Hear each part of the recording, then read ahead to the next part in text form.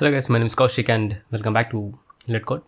In this video, we are going to learn about the parameterization concept in Cucumber, and also we are going to write two test scenarios. One is going to be positive and another one is going to be negative. Let's see how to do that. Okay, so in our previous video, we have written one scenario and then we have created this test runner where we have discussed like what is feature, what is dry run, what is snippets, monochrome, glue. And also we have written the steps definition where we have written our Selenium code in it, right? Now let's see how to write multiple features, multiple scenarios within the same feature file. So I'm going to take the same concept, this one, the login scenario, and here I'm going to make some changes. Okay, so this one is basically my login should be success. Already we have implemented, so not a problem. And this one is going to be like login should not be success, and here but. So already I said like but is basically used to do negative assertion. For example, if I go and click on this login and if I give my credential as correct one, then of course it's going to log in.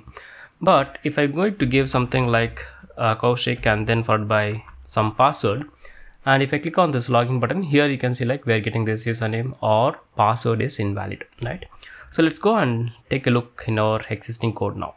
So here like we are user navigating to the book cart application, that is also same. Here clicks on the login button, that is also going to be same.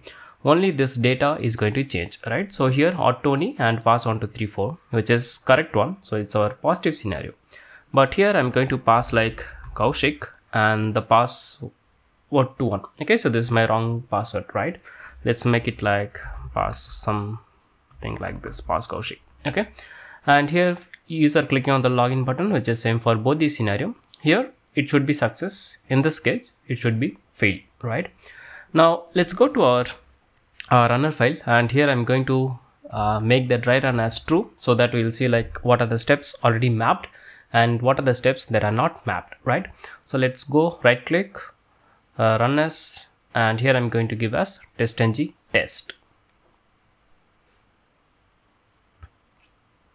Okay, so here you can say like totally we have two scenarios, that's why it says like test and 2 and skip 2. Why skip? In the sense like of course we didn't execute, we just checked whether our steps are glued, or also we can say like it is mapped or not. Okay, so here you can see like we have a missing steps. One is like enter the username as Koushik and password as this, and then followed by login should fail. Okay, I'm going to copy all the snippets and I'm going to move to my login steps, the same feature file, same step definition file, and here I'm going to paste it. Okay, now of course we have to remove these two lines, so I'm going to remove this two. So what does this mean? This is comment we know, so let's not worry about this. And here it says like throw new cucumber pending exception. Why this is there? In the sense like, for example, we just copy pasted our code and we assume that we have written our Selenium code and we just execute, right? If there is nothing inside the this function, when this is called in the cucumber, basically it will throw like there is some exception, that is pending exception. Pending in the sense like you haven't implemented the step, so it will throw us error. By that we will come to know that okay, there is a step which is mapped but the definition is not written completely. Okay, so we are going to remove this because of course we are going to write these steps now. Okay, so enter the username as Koushik, right? So I'm going to copy the code from here which is already there and paste over here, and only thing I'm going to change is my test data here, right? Similarly I'm going to do the same for the password, and here I'm going to enter, and here the password is this guy. Okay, so that's it, pretty much done. Now here we have to write a new step where we are going to assert if the test is like this message we are getting or not. Okay, so for example, let's go and inspect this guy, and if I go to let text path, here you can see like we have something like mat error, which is going to be my tag name. If you want to go to CSS, here you can select mat error role is alert, and I think this one is good one. Okay, so I'm just going to click on this get text and I'm going to paste over here. Okay, so this is going to return me a string, and I can write some sysout or the expect condition. Okay, so let's go with the expect condition this time. So I'm going to bring up the TestNg expect. Okay, sorry, assert, not expect, assert. So here I can say like assert, which is coming from your org.testng. Okay, assert dot, and here I can say like equals, assert equals, and this is the actual one. So actual we are getting from the page, and what is expected, so we are expecting this to be there. Okay, so yeah, let's go and remove the white spaces. Since we have like a lot of white spaces, I'm going to make it like dot trim. Okay, so basically we are just getting the text using the get text, and we are doing trim, so the spaces after and before and after will get removed, and then we are expecting this one. Okay, here we are writing but login should fail. That means our test case should pass, but the scenario is negative assertion. So that's why like here we are writing this kind of assertion here. Okay, I hope you are able to understand this. Okay, now let's go to our runner file. Let's run this and confirm whether it's running or not. Okay, I'm going to execute both these scenarios. So run as TestNg test, and of course it is not going to execute because we have dry run. But if I go up here, you can see like we don't have any missing implementation. So let's make it false. I'm going to negotiate this. That means like if it's true, negotiation is false, right? That's it. So let's go and run this now again. So when we have two scenarios, basically it's like two individual tests, so both will run in same different browser. Okay, so this is the positive which got passed, absolutely fine, and this guy is my negative test where it should, yeah, username or password is incorrect, that we got. Okay, and the browser is still open because we didn't write the driver.quit within this particular function. Okay, I'm going to close it manually, and here if I go here, you can say like, okay, I missed the dot basically. So here you can say like this is our test failure. Okay, so assertion got failed. Okay, so here like expected username or password is incorrect, but found username or password is incorrect with a dot. So if you go to the application, here you can select there is a dot, but I missed the dot here, that's why it got failed. Okay, so I'm going to give the dot here, and also I'm going to use the driver.quit so that the browser will get quit. Okay, now let's go and run this one more time just to confirm like we are able to run successfully.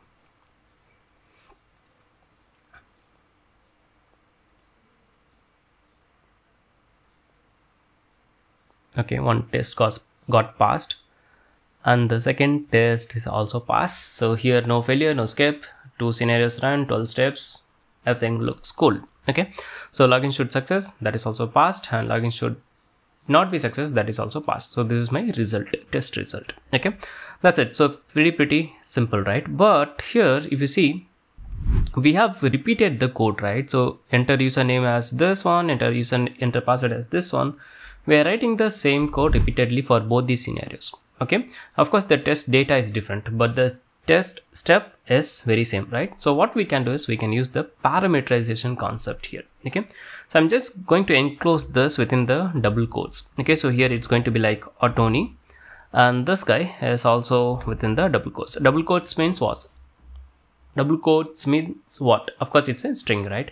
So we can have like string or integer, but in Selenium, case accept only strings, not string actually, it's a like character sequence, but mostly we keep within double quotes, that means string, right? So here also I'm going to do the same. So I'm just going to give like Koushik, and this is going to be my pass123. Okay, now we have already implemented the steps, but still if I go and run this as a dry run, let's see what happens. It's basically going to tell us that hey, you haven't implemented one step, and that step is this one. So here you can say like enter the username as, and then followed by string, enter the password as, and then followed by the string, and in the argument we are getting like string of string. Okay, what does it mean in the sense like basically here what we have done in the step definition, if you go here, enter the username as Ottoni, we have given like Ottoni, and here I have, let me copy and paste this above so that you will get a clear idea.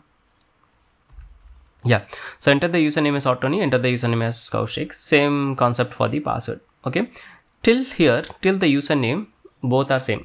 Based on this data, my function name is getting changed, right?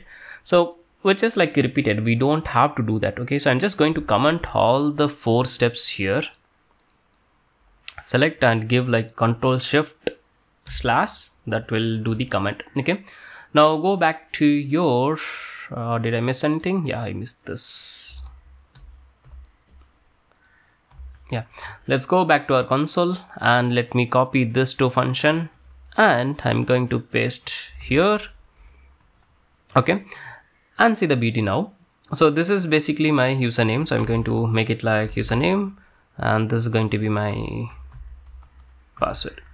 Okay, so this is your Java string concept, the same parameters concept. Okay, data type is string and the variable name, it can be anything, ABC also fine, but of course username and password makes sense.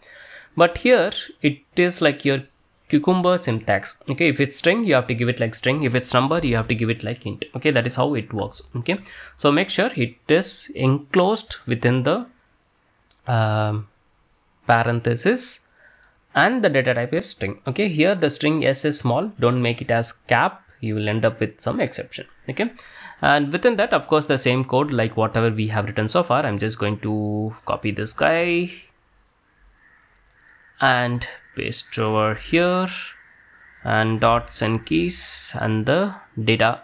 And what is the data? Data is username. Okay, that's it. Now let's go back to the password thing and let's copy this guy, paste over here, .send keys. Okay, after seeing this, you might have a question like, hey Koushik, this username and password we are entering in the first step, so you should write on the top of the class. Why you are writing at the end of the class? So Cucumber doesn't work in that way. It doesn't say like where my step definition, like it doesn't execute on the way like one after one. Basically it just go to the steps and it will see like where the step is there, step definition is there, and it will just execute. Okay, that's a very simple thing. Okay, now let's go back to our runner file and let's go and run this now. So we have dry run and we are expecting there should not be any step definition, missing step definition. So here you can select we don't have any missing step definition. Now I'm just going to make it like comment in the sense like by default dry run value is false, so it will start execution.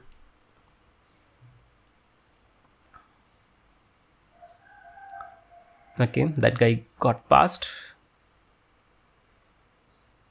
and another guy also got passed. Okay, so here you can select we have got some data like this is the page title basically, and this is like 2 scenarios passed, 12 steps passed, and it took around like 12 seconds, which is very cool, and some meta information. Okay, so that's it. This is how we have to write the parameterization. What is the actual use case of this parameterization? In the sense like when we have the same steps but with the different data, we can just make it like, now we can go step further and we can write this in the same scenario with multiple datas. That is what scenario outline is meant to be. We'll discuss that in the next video. I hope you have understood the concept of parameterization and also how to write the but scenario. Okay, and if you see here, when we say like but login should fail, but when we generate the step, it says like when login should fail, and even your Cucumber works, right? As I told in the first or second video, I believe, this doesn't mean at all in the classes. Okay, when I write like, even if I write given, when, then, but, whatever the @ the annotation doesn't really matter to Cucumber. It just go and check for the string whatever is there. Okay, and one more thing, like here enter the username as and then we have a space.